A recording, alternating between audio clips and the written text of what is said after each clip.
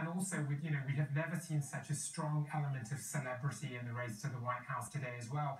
And you see that Trump also took the lead on that front too. He was the celebrity, he was the star. We saw in the last week with Clinton, she was actually aligning herself with the likes of J-Lo, Beyonce, Jay-Z, in the hope of garnering more of the star power as well.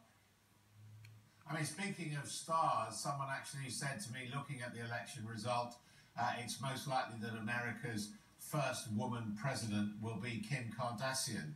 Do you think there's any truth in that? Well, I'm biased here because my book coming up is called The Kim Kardashian Principle, but certainly Trump has applied the Kim Kardashian Principle and the 6 tenets of that rule very well to break through at all odds and against all odds and at all costs.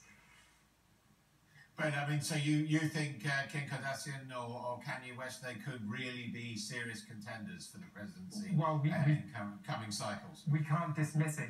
Kanye 2020 was trending on Twitter as soon as Trump was elected. So it's certainly a possibility. Today the power lies with audiences. It is not with the rhetoric and the images that people are building in a contrived manner. Today, audiences choose who they want to lead them, and whether that is a celebrity, whether that is a politician, or whether that is a business person.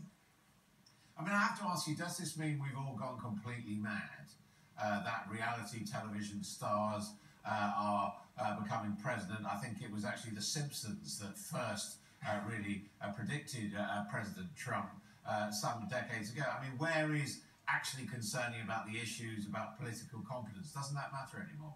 I don't think that we're all becoming mad. I think that what we're all desiring is authenticity. We just want to see who people really are, and we want to be able to make up our own minds whether we want to follow them or not.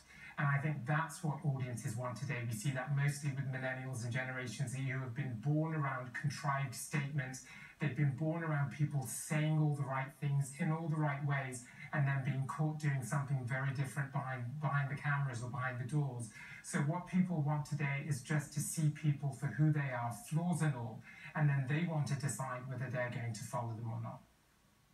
Professor Seder, thank you very much indeed for joining us. We look forward to your book on the Kardashian factor.